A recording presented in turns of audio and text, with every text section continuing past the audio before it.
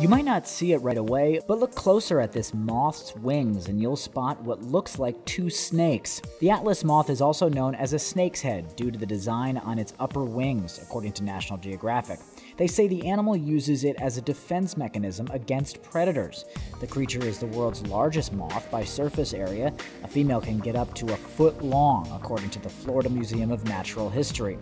They say the nocturnal species is found in Southeast Asia and that it's a lot of work for them to fly, so the moths try to use their energy carefully. According to Mental Floss, they have no mouths and don't eat or drink once they leave their cocoons. They rely on fat storage during their early stages of life. And if you're wondering how they don't get hungry, it's because their lifespan is pretty short, only 1 to 2 weeks.